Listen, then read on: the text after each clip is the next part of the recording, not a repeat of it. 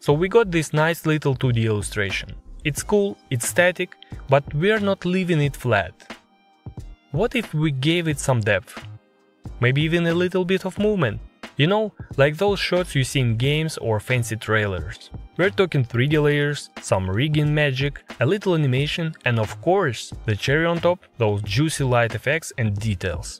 Trust me, by the end you'll be wondering why you didn't do this sooner with all your illustrations. Alright, first things first, open Blender. Next, grab your illustration. We are importing it as a plane. Go to Import, Images as Planes, boom, done. Now set your camera so it fills the frame. This is your hero shot. Lock that camera down once you're happy with it. Trust me, nothing ruins your day faster than accidentally bumping the camera mid-project. Here's where things get prepped. Hop into Krita, Photoshop or your favorite 2D editor. Separate those layers. Head, body, eyes, hair tie, you get the idea. Export them as PNGs with alpha. That way we can rig and animate these bad boys separately in Blender. Back in Blender, duplicate your illustration and assign a new material of one of those layers you've made. Now the fun begins. Start modeling by cutting out your character and adding some topology on top. Here's the key. Think about how these parts will move and where you might need to add some volume. Pro tip: add a few extra cuts near joints to prevent any texture stretching later on. Your tool for this: good old knife. Repeat this for every layer until you've rebuilt your entire illustration in 3D. It's almost done, but you know, not moving yet. Alright, let's add some volume with a little magic trick. First, I'll place the 3D cursor right in the camera position, using Set Cursor to Active command. Then, I whip out the scale tool and start moving those points. What happens? Those points are literally flying towards the camera. And the best part, when you peek through the camera view, it looks like nothing changed. Surprise! Now, if you want to spice things up, you can use proportional editing with this trick to create a smooth, gradual volume. Just a little heads up, proportional editing might distort the image a bit, but honestly, it's not a big deal. This process can get a bit tedious, so keep your topology simple. You don't want to be wrestling with a bunch of extra points. I keep tweaking the wireframe using this method until it looks nice and decent in 3D space. And remember, repeat these steps for each layer, adding that volume and depth as you go. Now you'll see everything has a volume, while still looking like the original illustration. That's the magic of extruding those points directly towards the camera. Voila! Instant 3D goodness. It's not only one technique out there for making a volume. For example, you can use AI to generate depth. I'm using this nifty service that creates depth map or even 3D models from your images for free. Sometimes it misses the mark and you'll need to do a bit of manual cleanup, but hey, it's a solid start. A little depth from AI might just do the trick. This is exactly what I did with the background for this video. Go and check how that turned out. Here's the scoop. Upload your image, hit generate and bam! Depth map in different formats. In Blender, create a plane that matches your image size, then load your depth map as a texture, add a displace modifier, select your depth texture, don't forget to toss in some subdivisions using multi-res modifier, and adjust the depth in displace modifier for the best results. Just a heads up, you might still need to do some extra tweaks or paint over it to polish things up, but it's a great starting point. And remember, you can totally mix both approaches. Combine your topology with this AI displacement for even better volume, because why not have the best of two worlds?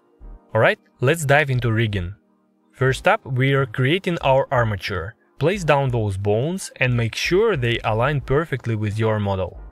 Next, let's whip up some controls.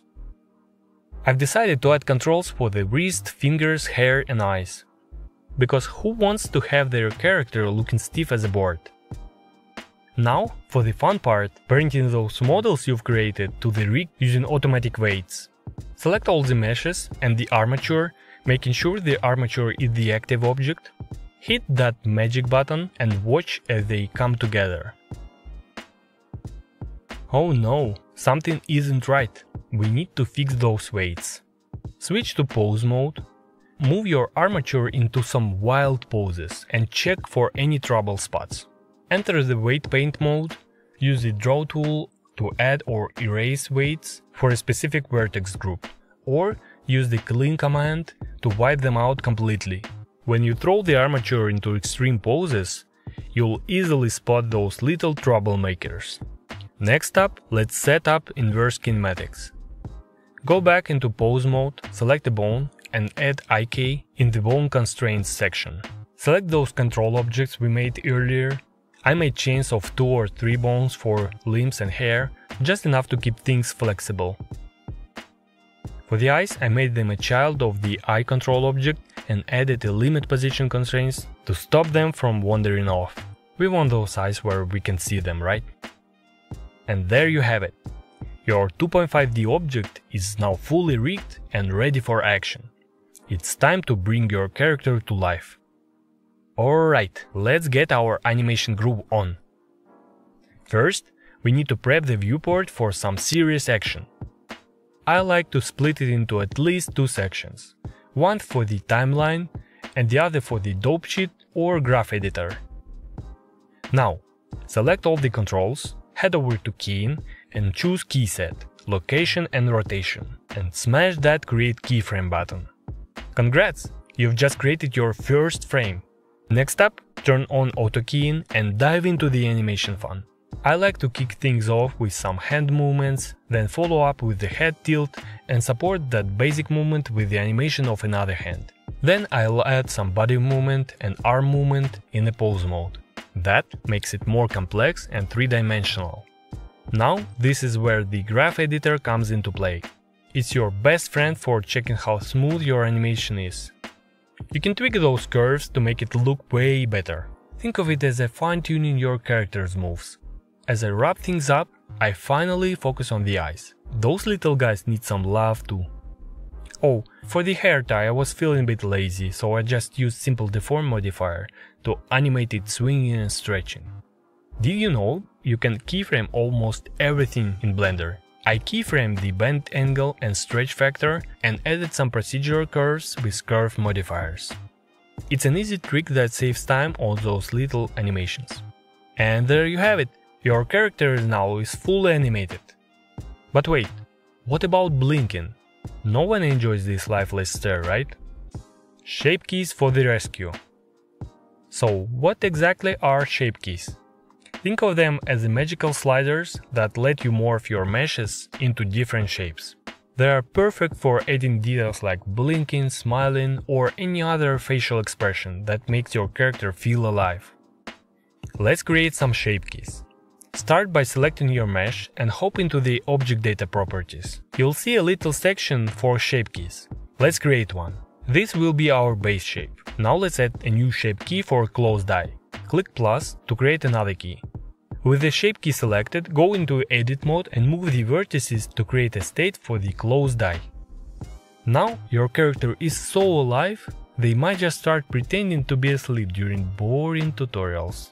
Once you've got your shape keys set up, it's time to animate them. Switch back to object mode and in the shape key section find the value slider for your closed eye state. Set it to 0 for open eyes and 1 for closed.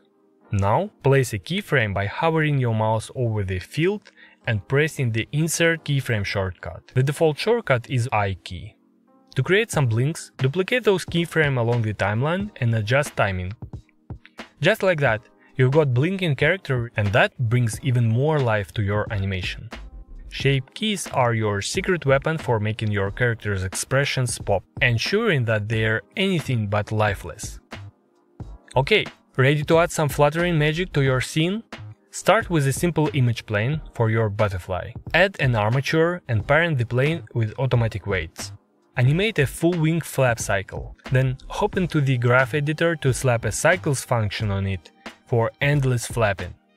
Next, create a path object for your butterfly to follow. Select your armature, add a follow path modifier, adjust the rotation and reset its location to 0. No lost butterflies here, please. Hit animate path and boom! Your butterfly is ready to dance across the screen.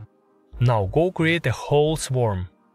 To add final touches, let's make your scene shine with some bloom and depth of field.